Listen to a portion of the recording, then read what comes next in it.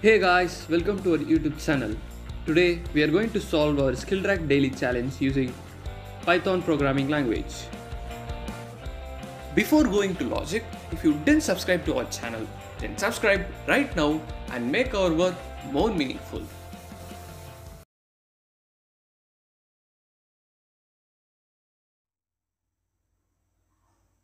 First, we'll understand our question. The program has to accept the n integers as the input and then print the count of triplets where the three integers are in strictly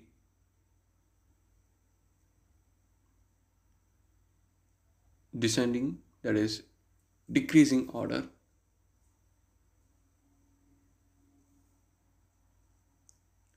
The order of the triplets must be in the same order of input, and that's the note given to us. So first we are going to accept the n integers as the input and print the count of triplets where the three integers are in strictly decreasing order, and we have also given a note that the order of triplets must be in the same order of input. So now we'll take our first test case. So here we have 5 integers, and now let's find the possible triplets without changing the order in 7 to 1, and after that 7 to 8, 7 8 3, then after that 7 8 1, and then 7 32 8 3, and then 2 8 1, and then 2 3 1, and then 8 3 1. So these are the possible triplets in this test case.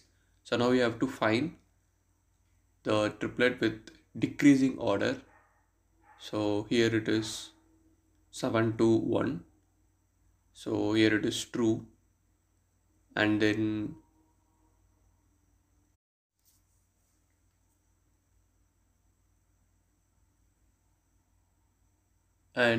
here also, that is, here we missed a triplet, that is 7 3 1, and that is true. So after that here it is 8 3 1. This is also true because it is in decreasing order. So now the count of the triplets in decreasing order is 3. So 3 will be our output.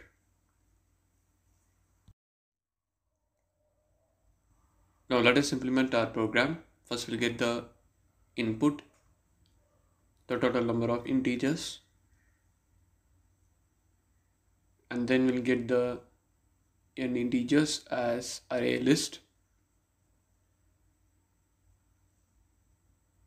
and then we'll have a variable called count equal to 0, which will store the count of the triplets which is in decreasing order. So, and this will be our final output. So now in order to find the possible triplets, we'll have 3 for loops. So for in 2 in range, 0 in 1 plus n, 1 plus 1 comma n, and then for in 3 in range, in 2 plus 1 comma n. So these 3 for loops will give us the possible triplets, and here we check the condition, that is if the array of in 1 is greater than the array of in 2 and the array of in 2 is greater than the array of in 3, then we are going to increment the count by 1, and finally we'll print the count as our output. So here the in1 represents the first integer, and then in2 represents the second integer, and in3 represents the third integer. So now let us run our program. We'll pass our first case. Yes, we have got the correct output. That is, there are 3 triplets in decreasing order. And then we'll pass our second test case.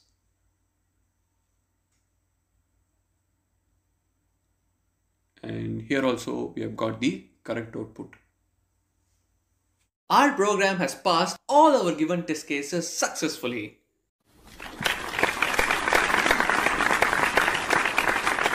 Hope you guys understand. Thanks for watching. See you next video.